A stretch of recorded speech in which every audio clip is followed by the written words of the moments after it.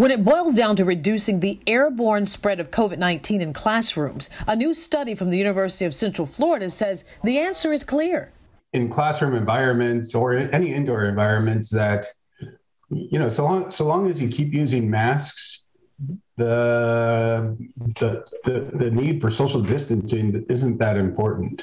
Michael Kinzel, the study's co-author, says they created a computer model of a classroom with students and a teacher, all masked, sitting about 4 feet apart.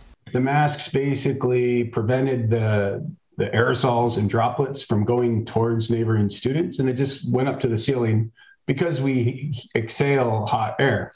Using masks actually enables essentially classrooms to get packed in a little bit more.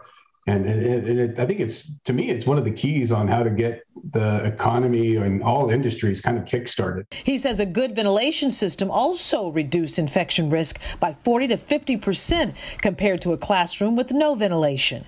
We don't want to relax mask usage. We want to relax social distancing.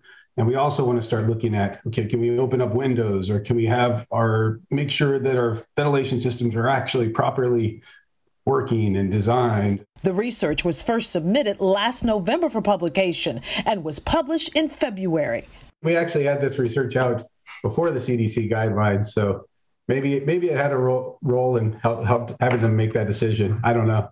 Futuristically, when it comes to masks, how long will we be wearing them?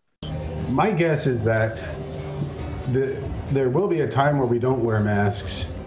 But I think the idea of wearing a mask when you're sick will probably, persist beyond this.